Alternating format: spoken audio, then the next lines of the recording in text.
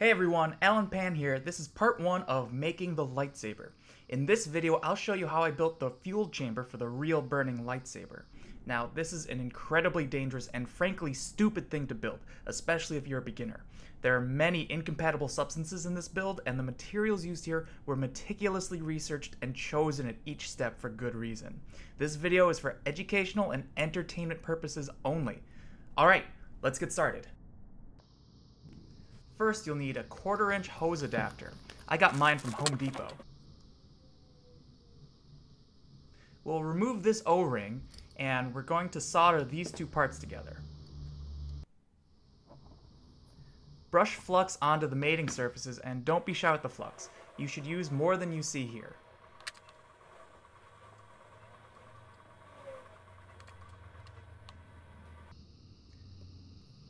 Next, I used a paper clip to hang the two parts together.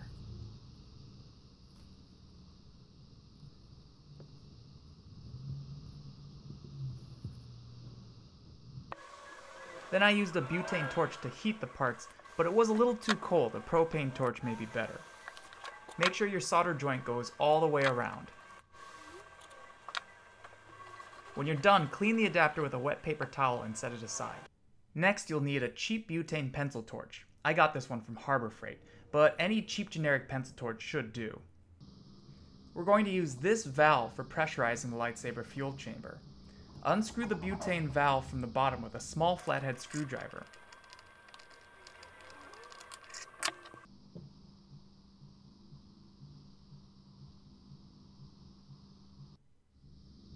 The valve should fit almost perfectly into the hose adapter.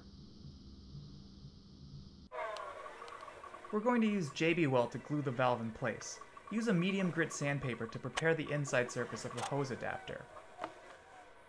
Then use poster tack or a similar material to plug up the holes of the valve to keep epoxy from getting in.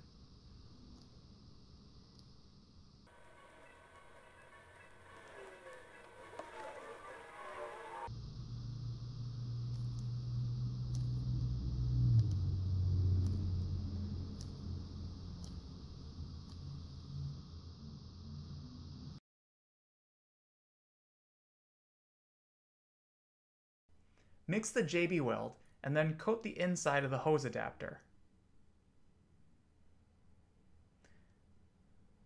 Then coat the outside of the valve, making sure to get in all the threads.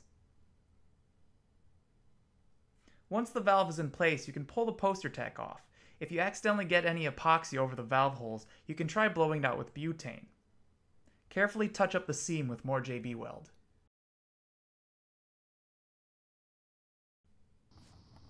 Next, you'll need a marinade injector. I got mine from Lowe's. The marinade injector has to have a lure lock needle fitting, otherwise you won't be able to connect the syringe valve later. Most marinade injectors have larger needles with screw threads, so make sure you find one that has a lure lock instead. Then you'll need a 60 milliliter polypropylene syringe.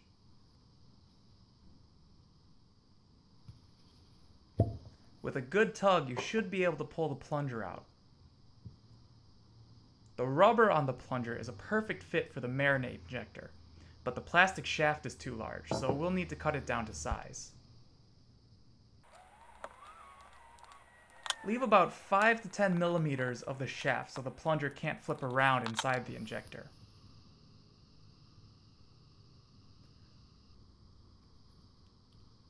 Once that's done, remove the rubber part and set it aside somewhere clean and dust-free.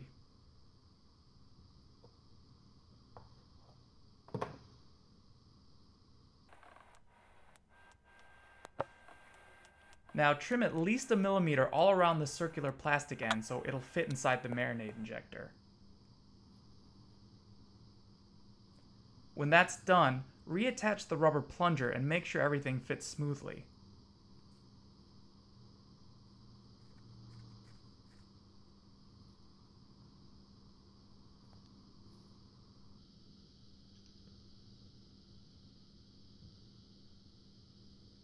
Finally, push the plunger up towards the tip of the injector and leave it there. Next, we're going to JB Weld the hose adapter to the injector. The hose adapter should just fit. Sand the outside of the hose adapter and the inside of the injector.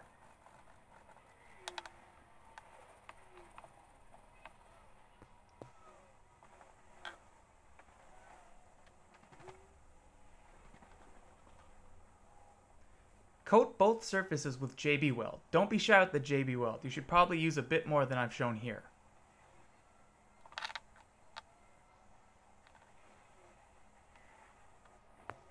You'll have to remove excess air so the adapter stays down. Just push down on the valve to relieve any pressure.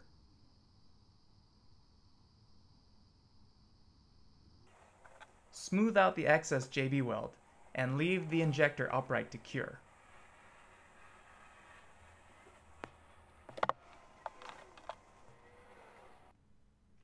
This is the most important part of the entire build. It's an SGE syringe valve, number 031915. This is a laboratory grade part, so you may have trouble finding one. I got this one from Sigma Aldrich, but they don't sell to individuals, so if you go that route, you'll have to create a fake company and fill out some paperwork. Try Googling SGE syringe valve 031915 to find other suppliers and sellers. Let's take a look at what's going on inside the fuel chamber with this transparent model.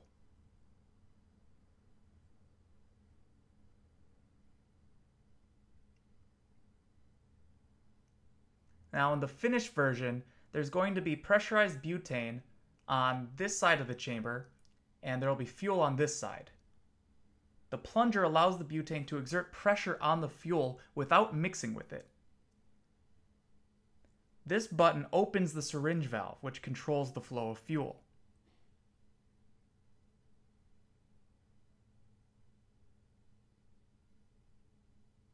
To reset this demonstration, I'll push the plunger back towards the bottom of the syringe with butane. I press on the valve in the back to relieve the pressure behind the plunger, while using butane to push the plunger down. Now we're going to do the same thing to the fuel chamber to reset the plunger position.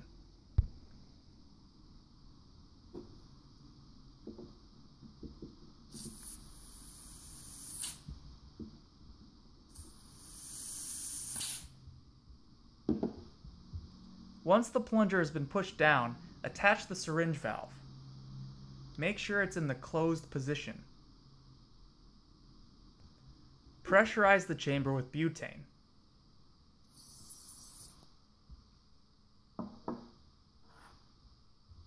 Now press the button. You should hear air coming out of the syringe valve. Close the syringe valve and check for leaks by putting the chamber in water. If you see bubbles around any of the seams, plug them up with more JB Weld. Once everything checks out, go ahead and depressurize the chamber by releasing the rest of the butane. And that's the Lightsaber fuel chamber. To stay up to date on the next steps, make sure to subscribe and like this video. Thanks for watching.